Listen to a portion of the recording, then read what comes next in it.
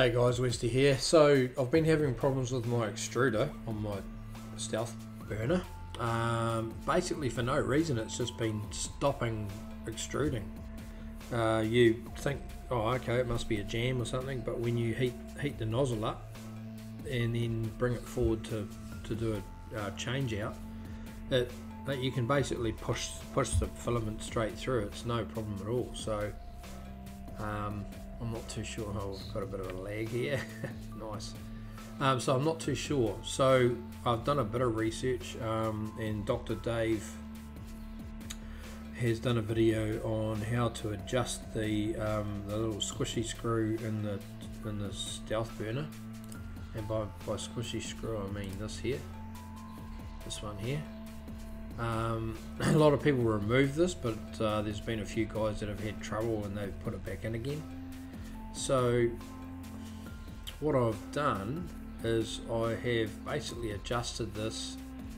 I tried it as per the video, but it didn't quite work exactly. I couldn't actually get any tension, so I wasn't actually not getting enough tension on the grip for the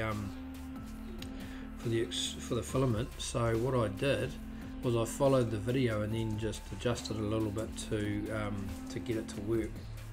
So so it's a combination of using this here, this spindle, and this little piece here, this squishy screw. So without further ado, see, look, if you have a look there, it's actually out, it's not flush. So so without further ado, we're just going to jump in and we'll go on to the printer, and I've pretty much pulled the top half of the extruder apart in place and left everything else assembled, and I'm just going to make the adjustments and show you how I did it. So it's going to be a bit of a proof as a pudding to see whether it's going to be a successful fix or not. So I'm just going to see whether this print runs, because I've run this print 4 times now and it's jammed or stopped printing at about 35%. It's at 37 now, and it's still going, so I'll go and check that as well, but we'll cut to the video on how I did the adjustments. Cheers. Hey guys and gals, Westy here. Okay, I've got my stealth burner apart. I've had lots of problems with the extrusion, basically just stops extruding for no reason. So after some research, there seems to be a relationship, or I think there is a relationship between that, and I don't know if you can see in here, but there's that little, they call it the squishy screw. So down inside here, you can see there's that little screw just in here, just this one here. Now, what I've found is that the best way I could get it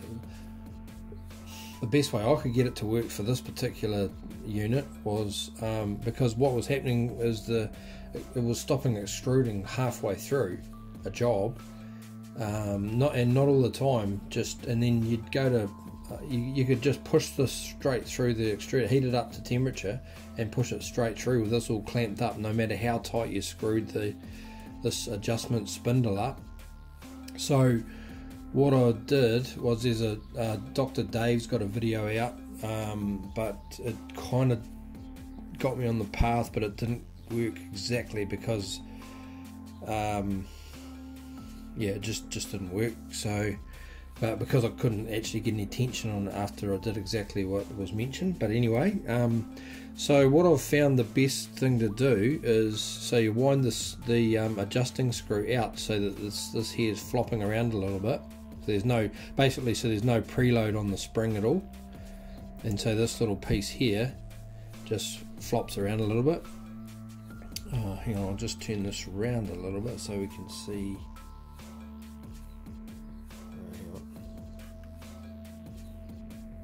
Better, a little bit better.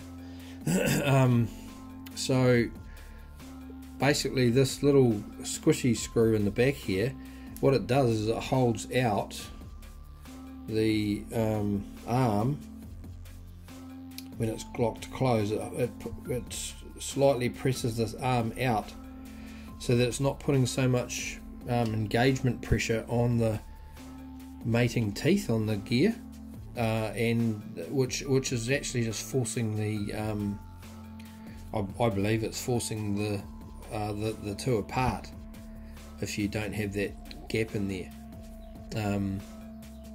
And I've tried screwing it right in so that it's and taking it right out, and it doesn't make any difference. So once you actually screw, so what I've found is that you need a Allen screw, or what is this one? I think it's a 2.2 or 2.5, and it goes up through this little hole here, this one, into the screw. You've got to kind of wiggle it around a bit, and what I found was I've done it right up, nipped it up so that it's tight, backed it off half, 1.5 turns, and then just a one flat. And what that does is it has allowed, so you do that with this completely tensioned up. So screw this right up so there's full tension on it, push it closed, and then click it in like so. And then this here, if you actually have this screwed in too far, you can't turn this gear without it crunching. And I found that to get it spinning completely freely without having any crunching at all is about 2.5 turns. But that didn't work for this because it pushed it out too far. So 1.5 turns was my sweet spot. So I don't know if this is actually, oh yeah, there it is. You can see that it's contacting the arm there now. So as you screw that out, it pushes this arm back just a fraction. And that was a sweet spot for me, is 1.6 turns, so 1.5 and then one flat. And that made it, so then what you do is you open it up again, wind your tension off. There's a lot of tension on there. Wind that right off so that this is floppy again.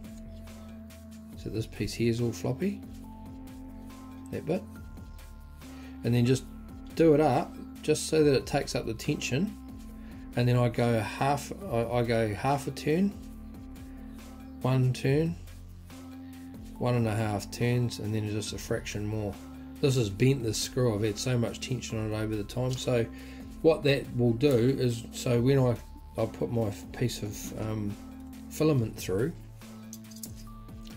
straight through there, right through the bottom, out the bottom, then click it into place,